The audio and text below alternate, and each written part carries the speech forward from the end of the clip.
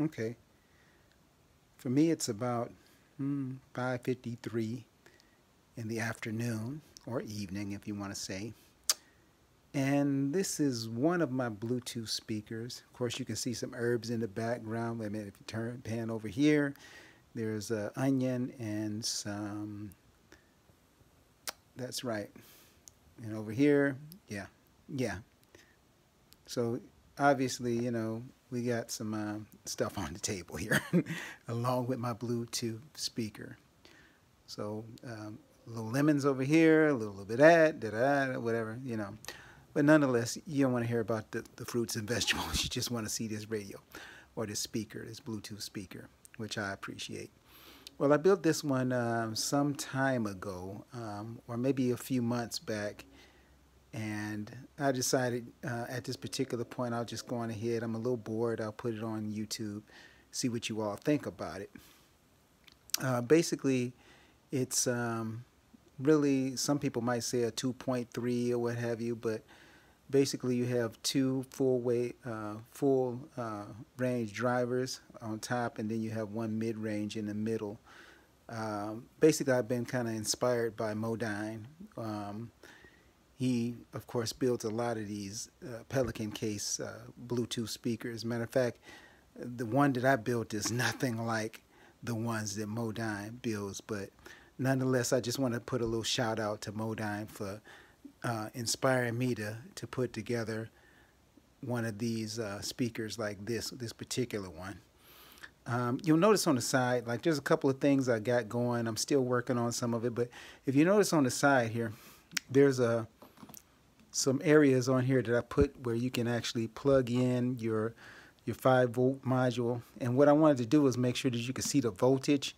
So if you look on there right now, you see like 11.8 volts. That's DC.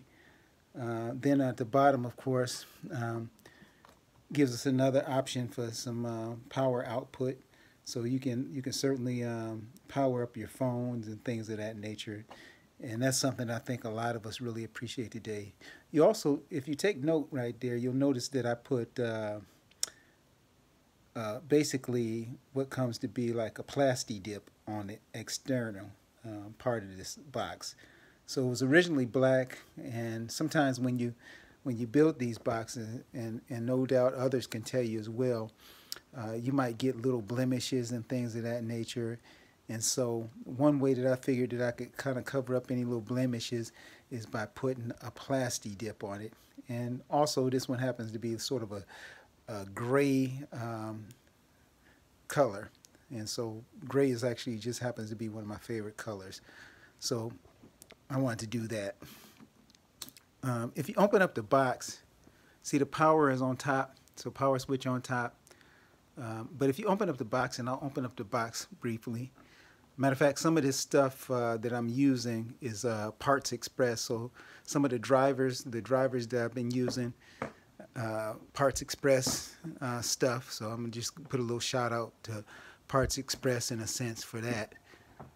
The amplifier is actually one that can be found on Amazon, and supposed to kick out, I want to say about 100 watts supposedly, but that also depends on how many volts that you're pushing into the box. Right now, I'm not using any power converters of any nature. Matter of fact, that little thing is actually coming down. Okay, but what you'll see though is I'm using a 12-volt lithium-ion battery pack. I've been using these on all of my builds really, and of course on the back there, if you look at the back, you can see a couple of passive radiators.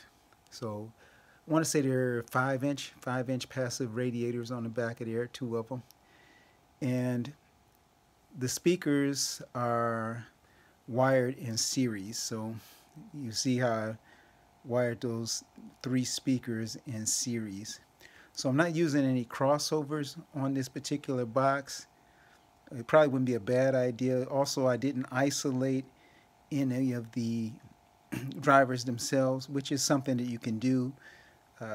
One of the reasons why I didn't bother to isolate these is because it sounds okay the way it is, and basically you're getting the push of those passive radiators to help build on the sound that's coming out of the box. It's not always the ideal way to do it. You can do different things. It just depends on your taste or acquisition of what you want to get out of your box or your Bluetooth speaker. So this is just some of the things that are going on in this speaker box. Matter of fact, the box itself I got from Harbor Freight. Um, it's, they're relatively inexpensive. I think I want to say I paid like maybe about 29 bucks, so 30 bucks for this particular Pelican style box. Didn't want to spend a whole lot of money, but I wanted something that was nice looking, and so that's what I went with this. Not bad.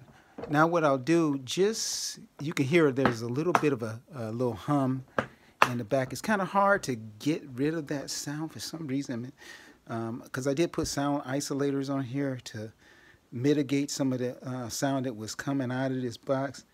But what I'm going to do is I'm going to see if I can just play a little bit of music so you just kind of get a appreciation of how this sounds. A lot of people would tell you use a pair of decent pair of sound isolating headphones or something to that nature, but you know, it just all depends on what you want to do, really. But so I'm just going to play just a little bit of a bit of a song here, just a little sample, just so you can kind of get an appreciation of what the thing sounds like.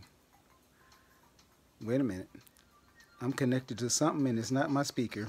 Wait a minute, hang on. So let me do this, because sometimes what I'll do is I may mess with this thing. Okay.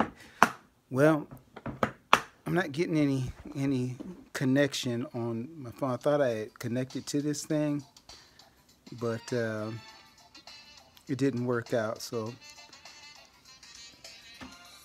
I'm just gonna stop it. So it didn't connect to it right now. What I'll do is maybe later on I can actually reconnect and get some sound out of that. And but I was trying to use a different device, and this device is just, you know, didn't connect. It connected to something. I don't know what it connected to, but it seemed like it connected to something, but it didn't connect to my speaker.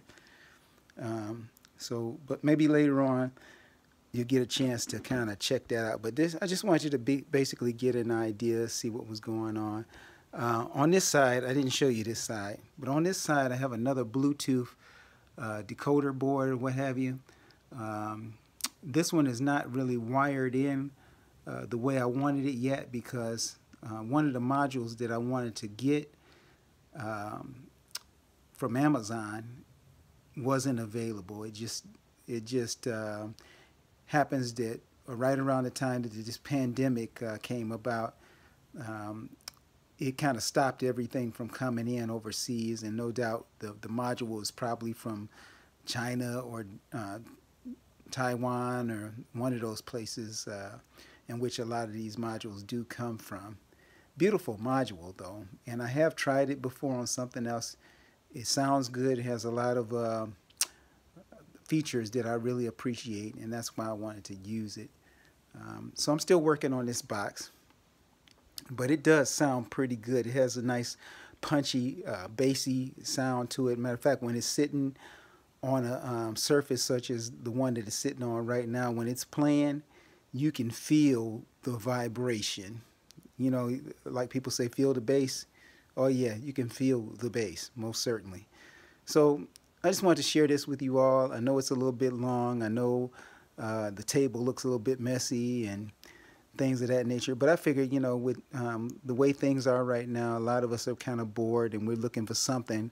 We're searching YouTube. We're doing whatever.